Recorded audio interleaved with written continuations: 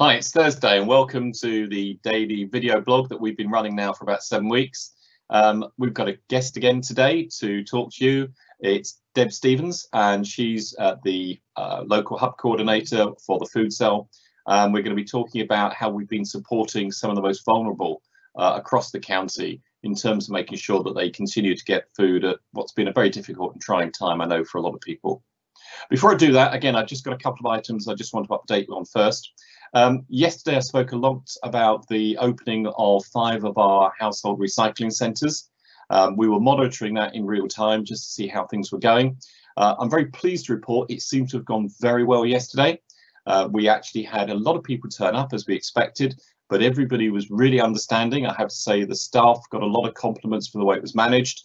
Everybody waited in turn. Virtually everybody had proof of their residency in Buckinghamshire, which was a key thing we asked you for. People basically just managed the whole thing very well. I think the average wait was somewhere between 15 minutes as a minimum and sometimes just over an hour. But again, thanks very much to everybody for bearing with us on that. Now, all those 5 sites are going to stay open. So there's no need to rush down today, tomorrow, or over the weekend. You can pace yourself, go down maybe next week if you've got space to store what you've got already accumulated. So please just manage your time and try and relieve some of that sort of first rush on the waste sites that are now open. And just to say, we're also obviously going to try and reopen the other 4 waste sites which carry on being closed at the moment, but we're going to do that probably over a little bit of a longer time. They're more constrained in terms of the site access and the ability to socially isolate on those particular sites. The other thing I just wanted to mention was that there is obviously on the news a lot about testing, and we do now have a mobile testing centre in Aylesbury, which is actually going to be at the Aquavale Leisure Centre from tomorrow, that's Friday, for up to 3 days. And if you meet any of the criteria laid down by the government for being tested, and that's quite a wide range of criteria now. For example, if you're over 65 and you have symptoms either yourself or within your household, you can apply online and you can obviously search for that through Google or a similar search engine, or you can go to the gov.uk website and under apply, you can find how to apply for a coronavirus test. And that facility will be available in Aylesbury, as I said, for about 3 days. So having said that, I think it's time to hear a little bit more about how we've been working to maintain food supplies to some of the most vulnerable across the county during the coronavirus emergency. So I'm going to hand over now to Deb Stevens. And Deb, over to you. Tell us a little bit more about what's been going on. Thank you, Martin. So over the last 6 weeks, I've been working in the food cell as part of the COVID-19 emergency response. Our main role, as you said, is distributing emergency food parcels to the most vulnerable residents in Buckinghamshire. These parcels contain a mix of fresh food and store cupboard essentials and are sent out from a central hub in Aylesbury. We work closely with the 8 local support hubs that are operating across the county, and we take referrals from them as well as weekend referrals from adult social care. Our focus is on vulnerable residents who don't have a support network around them and who are shielding from COVID-19, so are unable to leave the house to get food. The local support hubs work to find sustainable support options for residents, and we provide food parcels to ensure that the household has food whilst this is being set up. We also provide regular food parcels to the most vulnerable residents where they need them.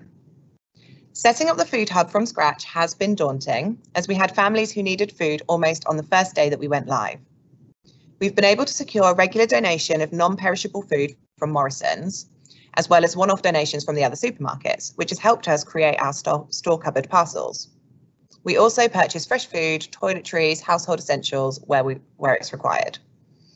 We've also been able to repurpose food from local businesses who are closed, such as the Waterside Theatre, to ensure that no food goes to waste.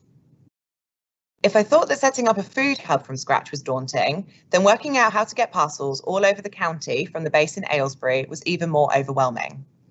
Luckily, I was put in touch with the Bucks and Oxen Rescue Group, known as BORG, and they've been amazing. No matter how many deliveries I send them, what day of the week it is, however short notice, they always get their team of volunteer drivers to turn up and drive across the county delivering to doorsteps. Come rain or shine, literally last week in the pouring rain, they're able to help us. Since we set up the Food Hub on the 30th of March, we've collectively made over 400 deliveries to vulnerable families. All of us in the Food Hub are grateful to their ongoing support.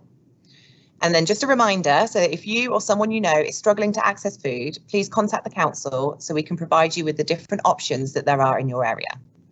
So that's the emergency food parcels. We've also been working to understand the food options available to residents in Bucks. We've been updating the directory on our website to include information about businesses that have changed their operations due to coronavirus. As well as the existing volunteer and community group options, there are now sections listing the supermarket alternatives and businesses which are offering takeaway hot and cold food, searchable by postcode.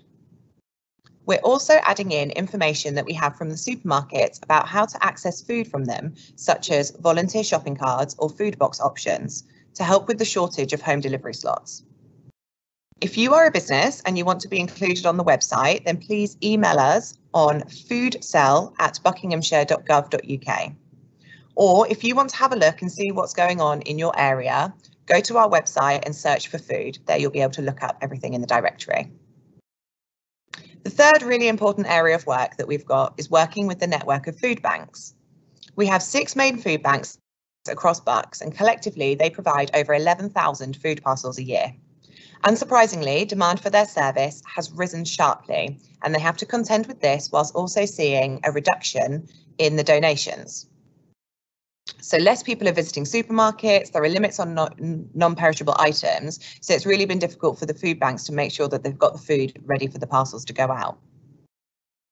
Also, we're trying to look at how we can support them now in this period, but over the longer term, because demand for their services will not necessarily reduce when lockdown is lifted. If you are unable to give food to the food banks via collection points in the supermarkets, then please consider making an online monetary donation. The food banks will use this money to purchase essential food to help families in need. The information about this can be found on each of their websites. It's been really great working over the last 6 weeks on the food cell. It's been quite a steep learning curve, and it's really rewarding to be working in an area that's making such a difference to people that are receiving the food parcels. Our amazing community centre team have been repurposed and are now running the hub, and it's been great to work with them and also meet all the volunteer drivers from a distance and hear back from them the reactions of residents when their parcel arrives. I'm really proud of the way that the wider team have pulled together to secure donations of food, source the additional products that we need locally, such as ice packs and cool bags for fresh food to be stored in, and also the team that are working every day to ensure that the residents who need it are able to get supplies. No day is the same in this role. This week, my biggest challenge is to find a home for the hundreds of unsold Easter eggs donated to us, whilst trying to keep the food parcels as nutritionally balanced as possible. We don't know how long we will need to run the food cell and central food hub for, but we're so pleased we're able to do something practical during this time, especially that makes a real difference to people's lives. We're taking it week by week and will ensure that we are able to provide food to residents who need it most for as long as they need it. So thank you, Martin, for giving me the opportunity to talk a little bit about what we're doing. I'll hand it back over to you. Thanks very much, Debs. And can I just say, if you're looking for a home for lots of unsold Easter eggs, I'm very tempted to give you my details, but I'm not sure my waistline could actually take it. That sounds great. And I think a really good example, people say to me about what are the council staff doing during the coronavirus crisis we've got. I think it's a really good example there of the way in which we've been reprioritising and repurposing a lot of our teams to actually give support to some of the most vulnerable across the entire county. So some really great work going on there. Just 2 things to sign off with. First of all, to remind people that next Monday, the green waste collections start up again across the county. So if you do subscribe to the green waste collection, there's no need to rush down to your household waste site over the weekend. If you're doing any gardening, the green bins will be collected from Monday onwards. Just to remind you that actually the times may change. So although the dates will stay the same, the times may change. So it's important that you put out your bins early, probably around 6:30 in the morning, just to be on the safe side. The other thing I just want to remind you is tomorrow is VE Day. We did have a video blog session earlier on this week about that. Some really great work the team are doing there. Obviously, what we can't do is have all the celebrations that were originally planned, street parties, things like that, big events. What we're doing instead is encouraging people to celebrate in their own way at home, to do some virtual celebration. There's a lot of information on the Buckinghamshire Council website about VE Day, and we are asking people to send us their own either personal recollections or perhaps those of uncles or aunts or grandparents who took part in VE Day. We'd really like to hear about those particular memories, and particularly if they were very personal to Buckinghamshire. Perhaps your parents have lived or your grandparents have lived in Buckinghamshire for several generations. Really like to hear what happened here on that day, and that would be great. So we're going to also celebrate then by lighting up some of our big ceremonial buildings in the county. If you're in Aylesbury, have a quick look at Old County offices and Old County Hall in Market Square tomorrow night. You might see them illuminated slightly differently from normal. And if you're in High Wycombe, you might see the same thing down in the civic buildings there as well. So keep your eyes open and see what's done for them. Having said that, obviously, we're not going to be broadcasting tomorrow. It's a bank holiday. I'll see you all again next Monday. Stay safe, stay well over the weekend, and have a good time.